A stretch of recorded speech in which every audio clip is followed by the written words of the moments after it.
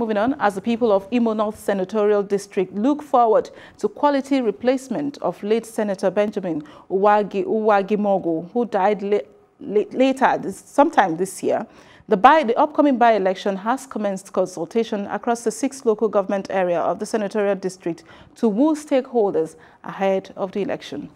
A frontline runner under the platform of All Progressive Congress, Honorable Matthew Omegara, while tolling the 6th local government area of Okigwe zone, said he is confident that his party will retain the senatorial seat at the Red Chamber of the National Assembly.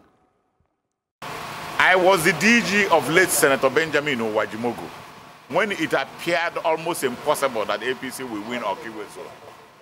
And I delivered. If I could deliver somebody else, put in my money, put in my effort, delivered the late senator, delivered now a House of Rep member, and delivered a sitting governor, and delivered a sitting president. There is no way I will not win. I will definitely win. This is a replacement election. Only a foolish fellow will vote for any other party. Any other party that is going there is not going there to achieve anything for the people of Okigwe zone. The people desire my service, and I know it. They call me. Even my present campaign is driven by the people.